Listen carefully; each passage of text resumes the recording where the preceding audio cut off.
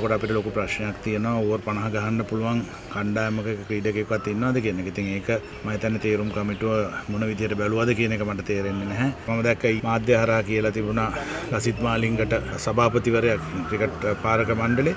මම හිතන්නේ ක්‍රිකට් පාලක මණ්ඩලේ සභාපතිවරයාට තියෙන්නේ පරිපාලනය කරන්න ක්‍රීඩාවට අත ගහන්න නෙමෙයි. ඉතින් මේක හරි අවාසනාවන්ත සිද්ධියක්. මම හිතන්නේ ක්‍රීඩා ඇමතිවරයා මීට වඩා කොන්දක් එලින් තියාගෙන වැඩ කරන්න ඕනේ.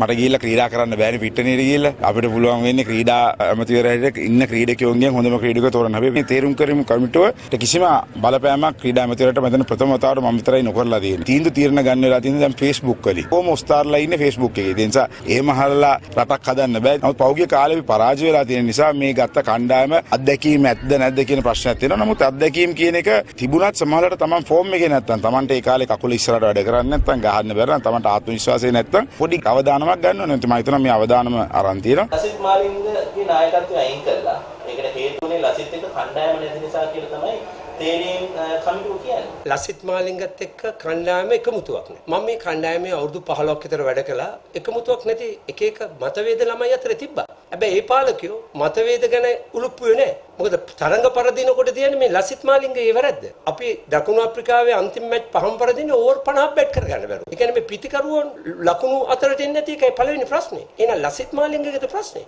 ඔබ දන්නවා ඇති අපි ගහන්නේ එංගලන්තේ වේග පන්දු යවන්නන්ට හොඳට ක්‍රීඩා කරන්න පුළුවන් දක්ෂ පිටිකරුවෝ තමයි ඉන්න ඕනේ.